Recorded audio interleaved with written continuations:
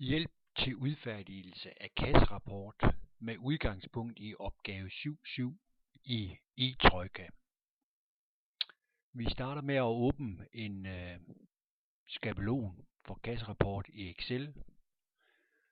Udfylder den med vores navn, opgavenummer og kasserapportnummer, som i det tilfælde her er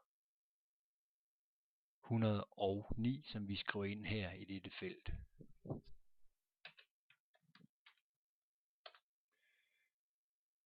Som vi ser, består kasserapporten af nogle forskellige kolonner, hvor kassen i forvejen er udfyldt. I den næste skal vi i det tilfælde her bruge banken 12320. Skriver vi ind her, og i nogle særlige situationer skal vi måske også bruge en girokonto eller en kasserapport, som vi så kan skrive ind her. Det første bilag, vi skal føre ind i kasserapporten, hedder nummer 33. Det skriver vi her ud under bilagsnummer. Bilaget hedder dagens kontante varesalg, så vi kan skrive her under den forklarende tekst kontant varesalg.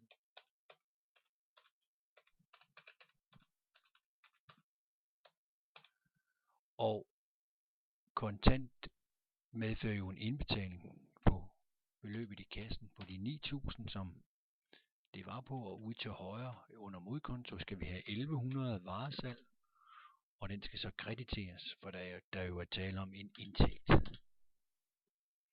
Det var første bilag. Det næste bilag hedder 34, betalt af kontovarme, og det er også betalt kontant, så vi skriver her af kontovarme.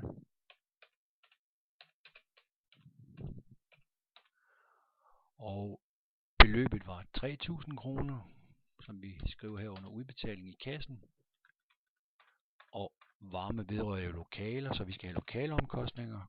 Kontoen 3200. Og der lavede jeg jo lige en fejl, fordi det var en udbetaling, så det beløb skulle altså stå herovre under udbetalinger. Der sætter jeg så ind, og den skal selvfølgelig også debiteres på 3200. Vi skal jo hele tiden være opmærksom på, at når vi fører beløb til venstre her, skal vi til højre ud under modposterne. Nu går vi videre med bilagene 35 til 38, og for at jeg nu ikke skal skrive nummeret hver gang, så kan jeg lige bruge den lille finte her, at når det lille kryds her bliver sort, så kan jeg kopiere, og så har jeg de bilagsnumre, jeg skal bruge nedad her. Det sparer mig lige for lidt arbejde. Bilag 35 handler om kvitteret købsfakturer over nogle handelsvarer, det vil sige, at vi køber nogle varer, og vi betaler med check, så vi kan skrive køb af handelsvarer.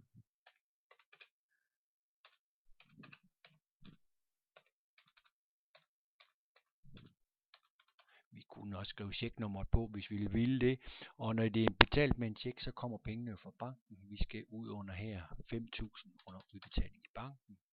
Handelsvarer, ja, dem putter vi jo på lageret, så vi skal have fat i 12.110 vores varelager, jo, som så skal debiteres, fordi det jo så bliver forøget med de 5.000. Går videre til bilag 36.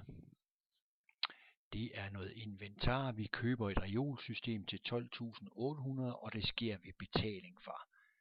Ved overførsel fra bankkontoen står der, og det er 12.800. Så vi skriver her køb af reol og 12.800 ud af banken. Da det inventar skal være fat i inventarkontoen 11.130, og den skal så debiteres, fordi vores inventar bliver større, 12.800.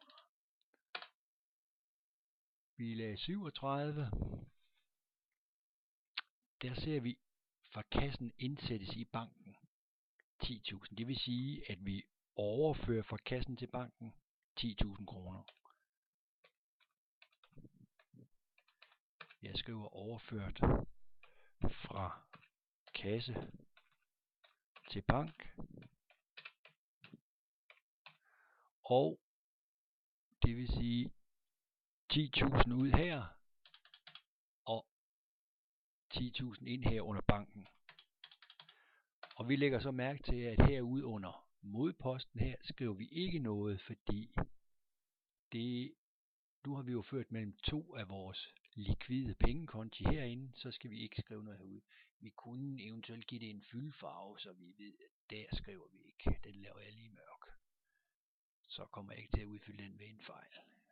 Vi skal have det sidste bilag, det er bilag 38. Kontant betalt kontingent til Handelsstandsforeningen. 800 kroner, altså kontant igen kassen, så jeg skriver bare kontingent.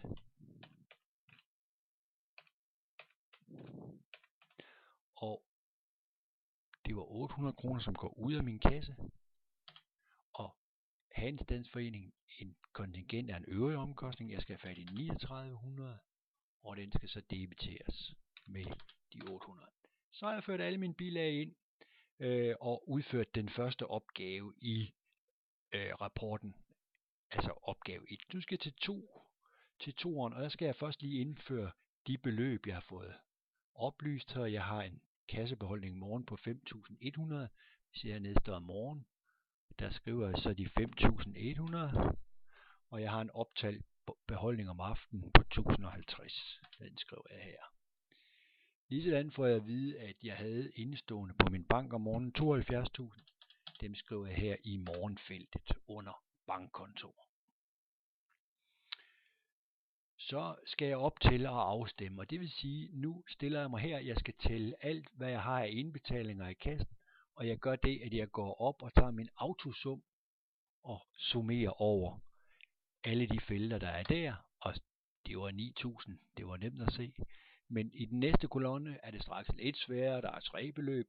Jeg gør det, jeg kopierer lige formlen over, og lægger mærke til, at det var ikke de 9.000, jeg får overført, men jeg får rent faktisk summeret over det beløb her.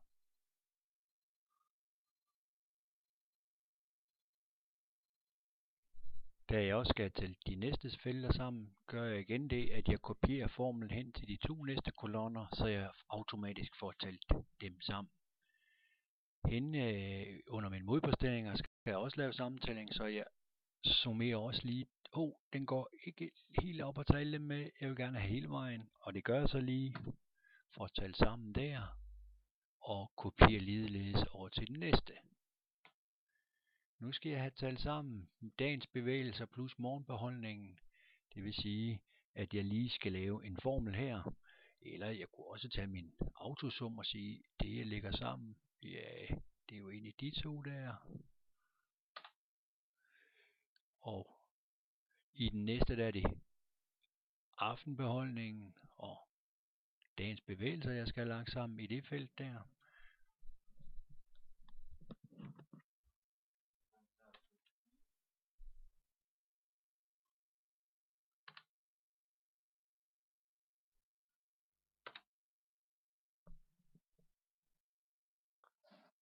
Jeg skal ligeledes have lagt banken sammen. Jeg stiller mig over her under min bank og lægger de 2 beløb sammen, der står i den her kolonne.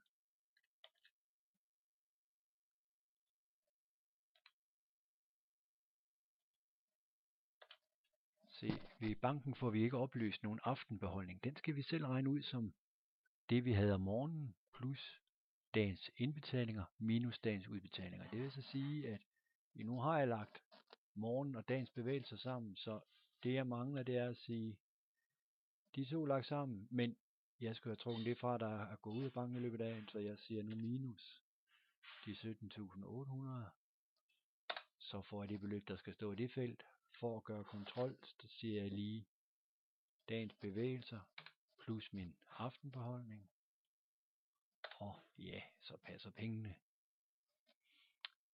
Vi kan se herovre under kassen, at vi ikke har det samme stående i begge felter. Her står 14.100, her står 14.850. Så vi har altså en kassedifference. Uden den store hovedregning kan vi regne ud, det er 750 kroner, som vi skriver i det her felt, fordi der skal stå det samme i begge. Og det kan jeg lige gøre prøve på ved at sige, jamen det skal balancere på de 750 plus de 14.100. Og på samme måde herovre kan jeg sige, jeg skal have de 14.800 plus, hvis jeg eventuelt har haft stående noget i det næste felt. Det har jeg så ikke. Det er så 0. Og det giver så 14.850. Se, så balancerer det. Vi har det samme stående her. Vi har det samme stående her. Vi er dog ikke helt færdige. Vi mangler at udfylde det her felt. Det vi skal udfylde det med, det er kassens kontonummer. Og kassens kontonummer, det er stadigvæk 12.310. Og vi skal have bankens kontonummer 12.320. Skriver jeg lige her. Det vi nu gør, det er, at vi henter alle dagens indbetalinger. De er 9.000. Og de skal så debiteres på kassen. Dem henter jeg herover. På samme måde henter jeg dagens udbetalinger og fører dem herover.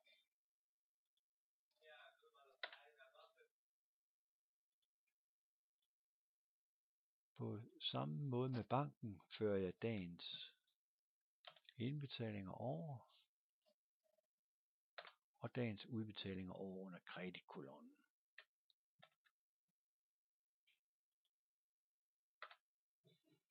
Jeg har jo også en kassedifference, og ud for her, hvor der står kassedifference, altså i den her kolonne 31, der skriver jeg kontonummer for kassedifference 3300.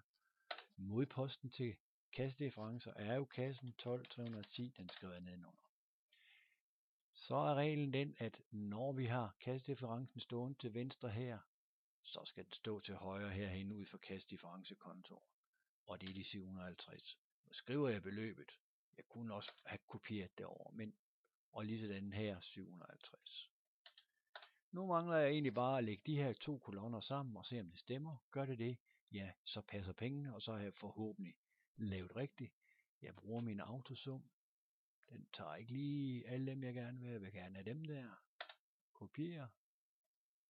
Og lige sådan her. Jeg kunne godt kopiere formlen over. Jeg kunne også lige vælge at markere dem med autosum. Og jeg har sgu lavet en fejl. Det var noget lort. Det stemmer ikke. Jeg må finde ud af, hvor er fejlen. Og som vi ser heroppe, kan jeg straks se, jeg har skrevet 3200 i stedet for 3000 ved kontovarme. Det er jo da i hvert fald måske noget af det.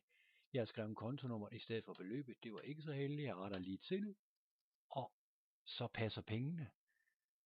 Det stemmer. Vi har balance. Og så har jeg forhåbentlig lavet rigtigt. Jeg har jo ingen garanti for, at jeg har brugt de rigtige kontonumre. Det skal man jo lige være opmærksom på. Men det tror jeg nu nok. Det var et eksempel på udfyldelse af kasserapport i et regneark. Så kan du selv prøve herfra og se, om du kan lave en tilsvarende. God fornøjelse.